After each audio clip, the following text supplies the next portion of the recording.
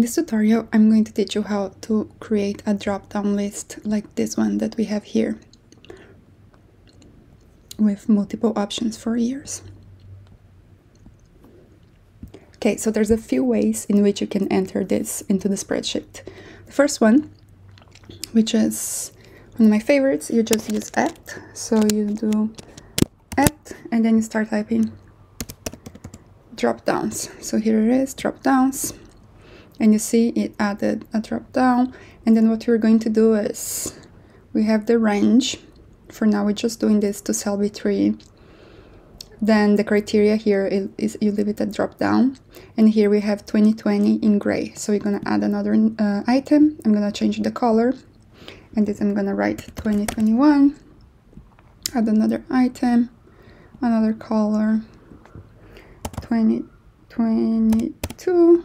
Add another item, another color, 2023. And again, you don't have to change the colors. You could use the same color for all of the items. I'm just doing this to be fancy.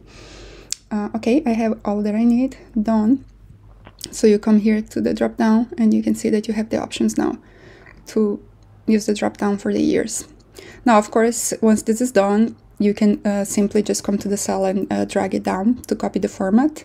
But I want to show you a couple of different ways of doing it.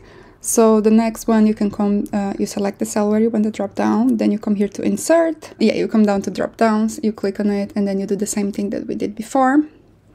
I'm going to remove the rule now. I just wanted to show you how to get to it. And another way of doing it is just right-clicking on the cell. And again, you are going to have the option here to add a drop down. So @ drop down, insert drop down, or right click and drop down.